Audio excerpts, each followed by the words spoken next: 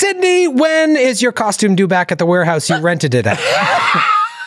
It's fashion. Look it up. I toned it down because Skid did offer. He said, "Ooh, nice corset. Would you also like a cape?" Yeah, if you're gonna put on a cape, cover yourself.